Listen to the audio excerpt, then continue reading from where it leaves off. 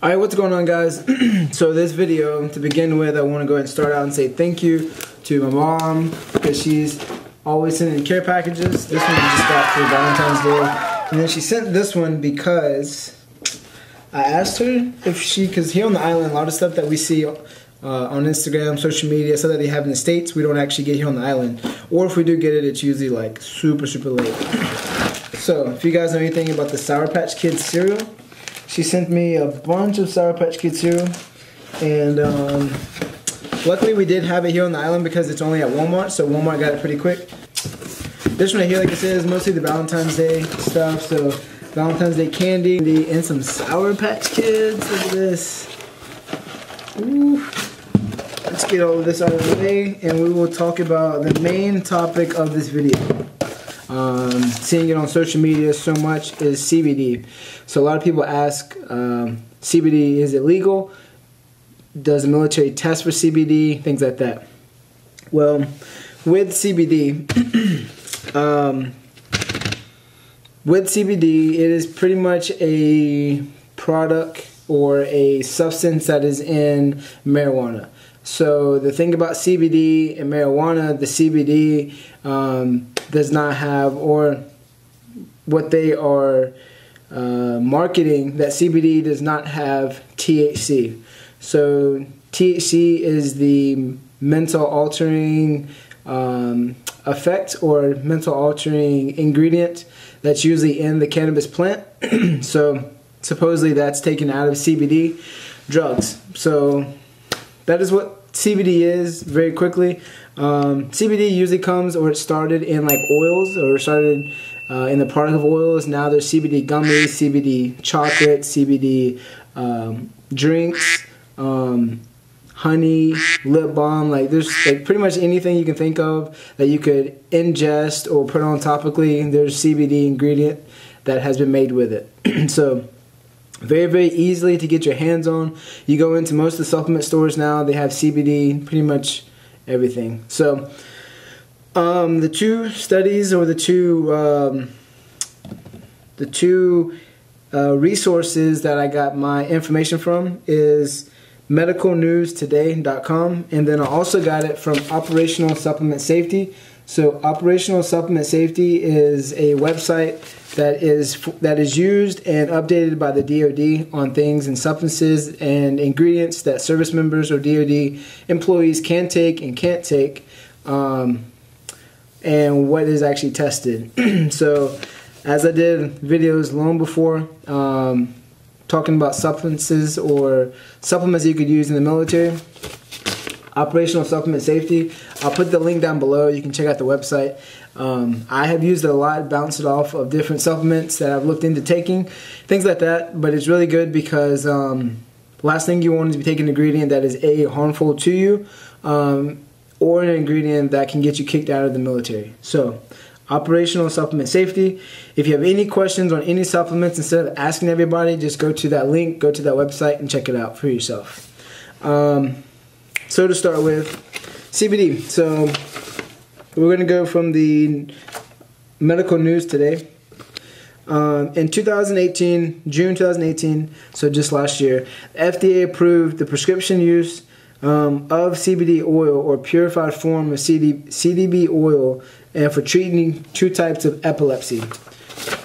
So I have like some key points I've already read over. Some key points that I want to go over, I have them highlighted. Some of the risks, there's still lack of available long-term safety data. So there hasn't been a long research process that's came with CBD. So that's the reason why a lot of the risk factors are kind of up in the air. But they have not performed any studies on children.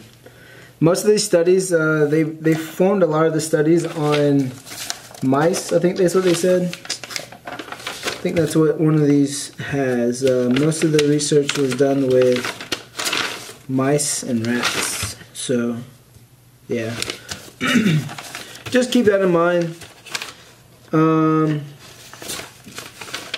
So right here, CBD is different. Unlike THC, it has no psychoactive, which means that CBD does not change a person's state of mind in which they use it. The Journal of Experimental Medicine found that CBD significantly reduced chronic inflammation and pain in some mice and rats. So how they found out that the mice and the rats had pain, I don't know. And how they found out that it reduced some of the inflammation and pain in those rats is a good question. So, same Medical News Today article. People tend to use prescription over-the-counter drugs to relieve stiffness and pain, including chronic pain. Some people believe that CBD offers a more natural alternative to relieving some chronic pain. Also, some benefits, or what are known as or considered as benefits that CBD oils are used for: chronic pain, epilepsy, Parkinson's disease, Huntington's disease, sleep disorders, and glaucoma. And post-traumatic stress disorder, general anxiety and disorder, panic disorder, social anxiety disorder, and obsessive compulsive disorder. Again, I'm not really stating yes, CBD is amazing, no, CBD is not amazing. I'm just giving you some of the information because a lot of people don't want to look it up for themselves. So I decided to look it up for you, make a video about it, and give you the highlighted information instead of reading over pages of stuff. So, main thing, main question, main answer that people come up with: can you use CBD in the military, and is it legal? So, on operational supplement safety, I believe it's the second page.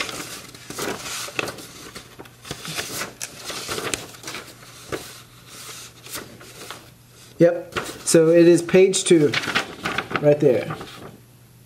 Alright, is CBD legal? Can I use it in the military? On the first part of this section, CBD is prohibited for use by service members. Meaning, no, you cannot use it. Legally, you cannot use it if you're in the military. It appears that some CBD oils and products, as well as other vape oils, liquid products, may contain synthetic marijuana, fake weed, or spice. So, not saying that CBD is not what it says it's supposed to be, or that it is what it says it's supposed to be. But what my take is, the reason why they say no right off the bat, prohibited for any service member, is because pretty much CBD can be sold almost anywhere that supplements are being sold. I mean, they sell it in like some convenience stores.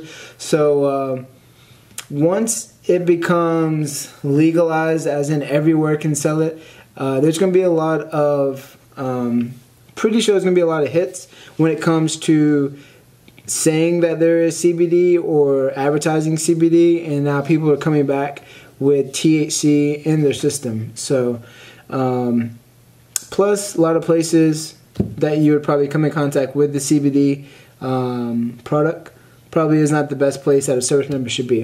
But yeah, there's your answer. So CBD is prohibited for use by service members, and this was updated January 18th of 2019. So like I said, go to operationalsupplementsafety.com. Read the article yourself. If you have any questions, this right here should answer it for you. It is the black and white on CBD. As of right now, will this change? Possibly. But as of right now, it is illegal for any service member to use CBD, no matter if it's oils, gummies, chocolates, drinks, does not matter. So, yeah. Anyways, that's going to be the video. Also want to throw out that New Venture Apparel is going to be coming out with some new shirts. I printed these shirts here on Island. Also has the Island chain on the side. I'm going to link the Instagram page if you guys like to check it out. Also, the website will be down in the description box. I still have some of the Hungry Dough and the Gains Dough. I'll put those two pictures here if you guys are interested in that. And I came out with the ladies shorts, Venture Apparel shorts, came out with a burgundy and a black. So make sure you're checking out the Venture Apparel page on Instagram. I have not dropped these yet. When I do drop them, I do plan on doing a giveaway, so make sure you are standing by for that. So yeah, I know it's been like a little bit since I made another video, but hope you guys enjoy this one. definitely plan on making more. Let me know your thoughts on CBD if you have tried it down in the comment section, and if you think that the military will eventually allow it or if they won't allow it. So make sure you give this video a thumbs up, make sure you're subscribed, and I'll catch you guys in the next video.